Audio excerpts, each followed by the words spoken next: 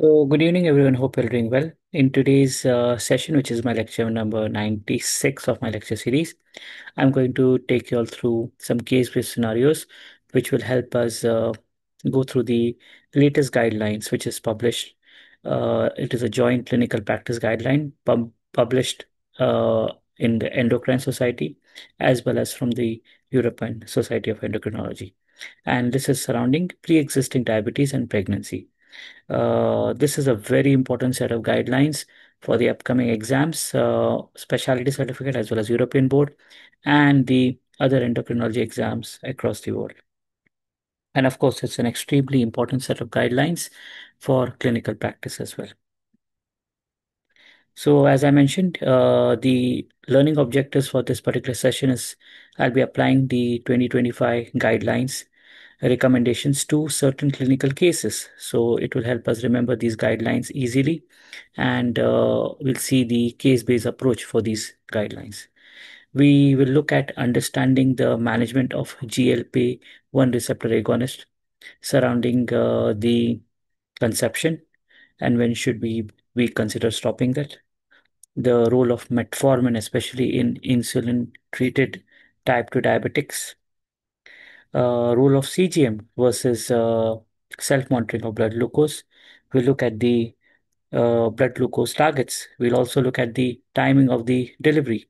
And we'll also look at briefly about the advice as regards the postpartum care in patients with pre-existing diabetes mellitus as endorsed in these guidelines. We'll do this by doing some case-based scenarios, which will be MCQ based, so it will enhance your MCQ solving skills as well. So let's start right away for the first case. So this is surrounding the GLP-1 receptor agonist use preconception. Of course, there is increasing number of population now which are using GLP-1 receptor agonists like semaglutide and also the GLP-1 and GIP-1 receptor agonist, which is the tirzepatide. And it's very important that we should know when we should advise the patients of stopping this when they're trying to conceive. So here we have in the question stem a 34-year-old woman. She has history of type 2 diabetes. She is well established on semaglutide 1 milligram, which she takes weekly. She's also on metformin, and she is also on basal insulin, which she takes once a day. She's coming to your clinic expressing the desire to conceive in the next few months. Her BMI is 36 kg per meter square. Her HbA1c is 6.8%, and she is otherwise healthy. So the question now is what is the best approach regarding GLP-1 receptor agonist advice for her? Should we continue her semaglutide until pregnancy is confirmed and then stop it? Should we switch to degludec for better weight loss before pregnancy? Should we switch to dulaglutide for better weight loss before pregnancy? Should we discontinue GLP-1 receptor agonist before conception and optimize her insulin? Or should we continue semaglutide until the end of first trimester? Or should we stop all non-insulin agents immediately? So the correct answer for this is we discontinue the GLP-1 receptor agonist before conception and we should optimize her insulin. So the guidelines recommend stopping GLP-1 receptor agonist well before conception, not waiting for confirmation of pregnancy because there is a risk of placental transfer and potential teratogenicity. So what is the recommended duration for the GLP-1 receptor agonist and the GIP-1 receptor agonist to be stopped? So semaglutide, as advised, should be stopped at least 4 to 8 weeks. This is the washout period before we start conceiving. Tirzepatide at least more than or equal to 4 weeks, and liraglutide and dulaglutide approximately 4 weeks as well. So all these agents are recommended to be stopped before trying to conceive. What's important to keep in mind though is when we discontinue this GLP-1 receptor agonist, there will be increase in the blood sugars and the patient may have weight gain. And this may further increase the risk for congenital malformations and spontaneous abortion. So timely transition and titration of alternative antihyperglycemic agents after discontinuing the GLP-1 receptor agonist should be done. The timing of discontinuation prior to pregnancy is individualized based on anticipated likelihood of conception after discontinuing contraception, type of GLP-1 receptor agonist use, and risk of prolonged time off GLP-1 receptor agonist prior to pregnancy. Active management is definitely required for the glycemia after GLP-1 receptor agonist discontinuation. So these are all clearly described in this 2025 guidelines. Now, second question stem is continuous glucose monitoring better, or is it self-monitoring of blood glucose better?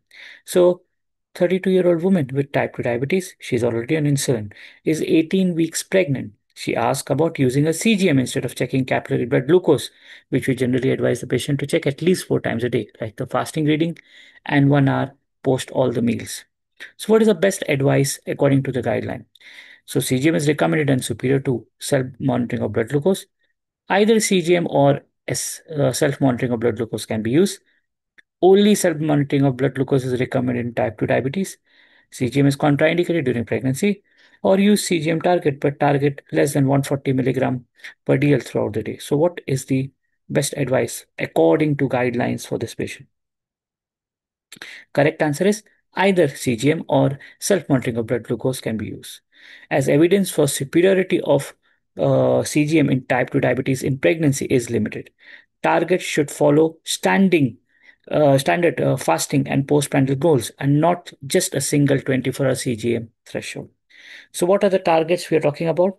As mentioned in the recommendations number 7 of this guidelines, in individuals with pre-existing diabetes mellitus using a continuous CGM, we suggest against the use of a single 24-hour CGM threshold of less than 140 milligram per deciliter, which is less than 7.8 millimole per liter, in place of standard of care pregnancy glucose targets of fasting less than 95. This is preferred.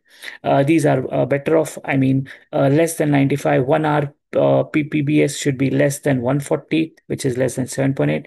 And if you're checking 2 hours, then it should be less than 120 milligram per deciliter, which is less than 6.7 millimole per liter.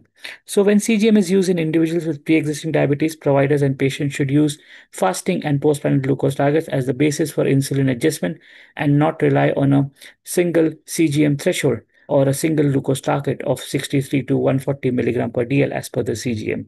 When using CGM in conjunction with the healthcare provider, the provider should be aware that not all algorithms can meet these targets. This recommendation applies to all types of pre-existing diabetes mellitus, including type 1 as well as type 2. So some important points about this, and this is what we should keep in mind. Now, case number 3 is a 29-year-old woman with type 2 diabetes.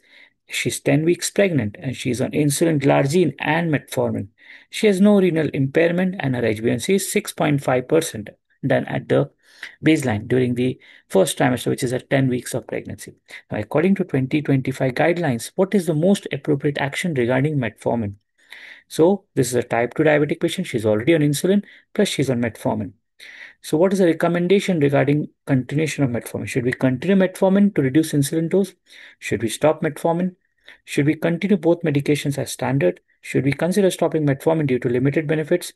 And should we increase metformin to improve the allow for gestational age outcomes? The correct answer, as per the guidelines, is in my complete lecture, and here the free view has ended. If you like access to my full session, which is my lecture number 96, please subscribe to my lecture series. You can simply email me at mazhirules@gmail.com, and or you can WhatsApp me on 00971557434794. I wish you all the best. Thank you so much.